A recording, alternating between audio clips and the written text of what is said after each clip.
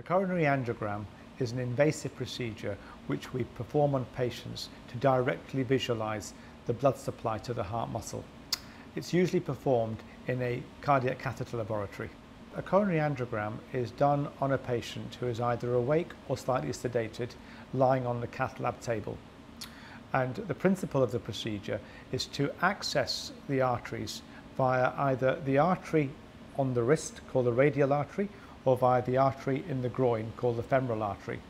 And we first of all apply some anesthetic over the artery, and then with a very fine tube we insert into the artery and thread it to the heart itself under direct visualization using an X-ray monitor.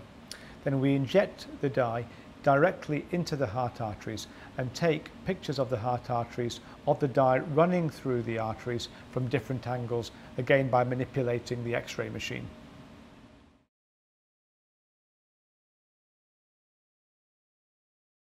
We advise patients to have a coronary angiogram if we believe that the coronary arteries are responsible for the cause of their symptoms, whether it be angina, which is chest pain, or certainly if the patient has had a heart attack. And sometimes we do a coronary angiogram if we are doing a preoperative evaluation for a patient undergoing cardiac surgery.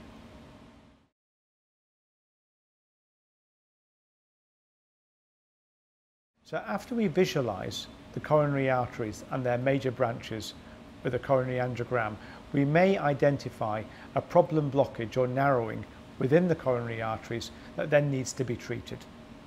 The narrowing is what we think is responsible for that person's symptoms, chest pain or breathing difficulty, or may have been the reason why the person had a heart attack. So a coronary angioplasty procedure is the term used to treat that problem blockage area.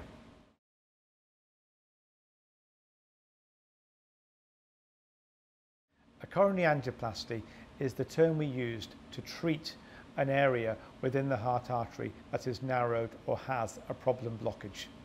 It's usually performed as an extension of the diagnostic angiogram procedure itself by using the same access points either over the radial artery or the femoral artery. We pass guiding catheters to the heart arteries and then use that as a conduit to pass specialized wires down the artery of interest. Over the wires we then pass balloons followed by stents which we deploy at the site where the problem blockage is, with the ultimate aim of restoring normal blood supply to that area of heart muscle.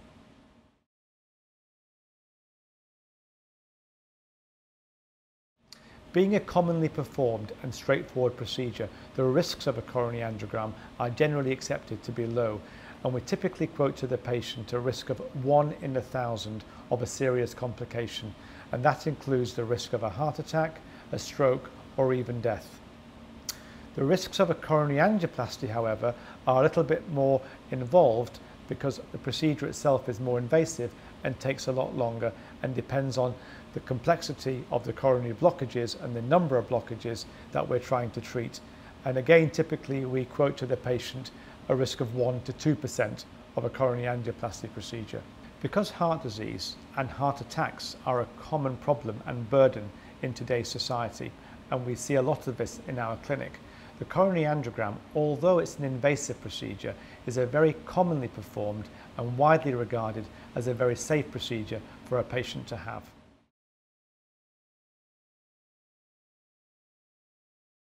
So coronary angioplasty is an established and evidence-based treatment procedure for opening up blocked arteries.